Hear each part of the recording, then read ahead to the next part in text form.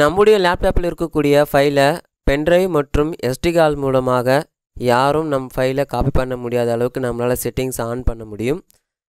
அதாவது நம்முடைய யூஎஸ்பி போர்ட்டை டிசேபிள் பண்ணுறது எப்படின்னு இந்த வீடியோவில் பார்க்க போகிறோம்.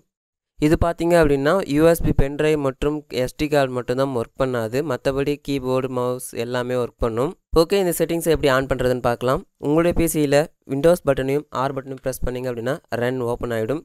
இதில் gpedit.msன்னு டைப் பண்ணுங்கள்.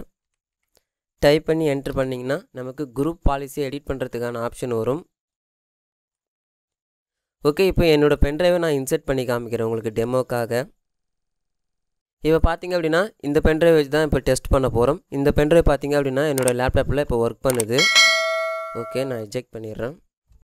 க்ளோஸ் பண்ணிவிட்டு குரூப் பாலிசி எடிட்டில் அட்மினிஸ்ட்ரேட்டிவ் டெம்ப்ளேட்னு இருக்கும், இந்த ஆப்ஷனை ஓப்பன் பண்ணிக்கோங்க. இதில் சிஸ்டம் அப்படின்னு ஆப்ஷன் இருக்கும்.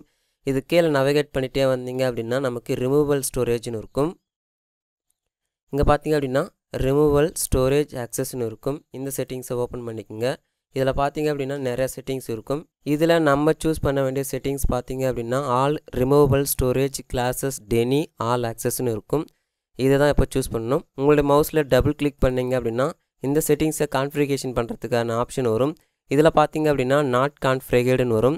இப்போ இதை என்னேபிள் பண்ணுங்கள். என்னேபிள் பண்ணிவிட்டு அப்ளை கொடுத்து ஓகே கொடுங்க. ஓகே கொடுத்ததுமே நம்மளுடைய குரூப் பாலிசி எடிட்டை க்ளோஸ் பண்ணிவிடுங்க. இப்போ நான் என்னோடய பென்ட்ரைவை இன்சர்ட் பண்ணுறேன். இப்போ பார்த்தீங்க என்னோடய பென்ட்ரைவ் இன்சர்ட் பண்ணதுமே பார்த்தீங்க அப்படின்னா அதை அக்சஸ் பண்ணுறதுக்கான ஆப்ஷன் வரல. இது ஓப்பன் பண்ணாலும் அக்சஸ் இஸ் டெனைடுன்னு வருது. இது நம்மளுடைய சிஸ்டமில் இருக்கக்கூடிய ஃபைலை சேஃபாக வைத்துக்கொள்ள இது ஒரு ஆப்ஷனாக இருக்கும். ஓகே ஃப்ரெண்ட்ஸ், அவ்வளோதான். மேலும் இது போல் டெக் அப்டேட்களுக்கு மறக்காமல் நம்முடைய சேனலை சப்ஸ்கிரைப் பண்ணி கூட வரக்கூடிய பெல் ஐக்கானையும் ப்ரெஸ் பண்ணுங்கள். தேங்க்ஸ் ஃபார் வாட்சிங்.